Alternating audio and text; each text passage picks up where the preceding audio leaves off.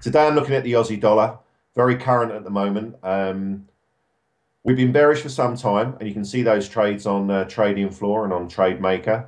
And yesterday we got a rate cut from the RBA that was not entirely expected, but the RBA have got preferred level at 75 the figure. We had a target at 76 the figure, and we got very close to that yesterday. The low was 76.26. So having met those targets, the Aussie has bounced and quite significantly by two big figures, recovered all of yesterday's losses, and in the process has formed a big hammer. So this is positive. We would like to see a little bit more, namely breaking last week's high at 80.27.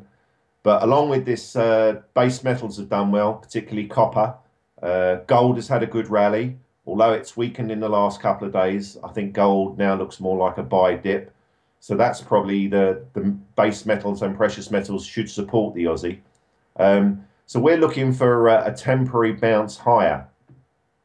The move is likely to be corrective, but today we're looking to buy on the open, and we're looking to buy at 78.05, and the stop on that is at 77.39, which is a 50% pullback to Tuesday's bounce.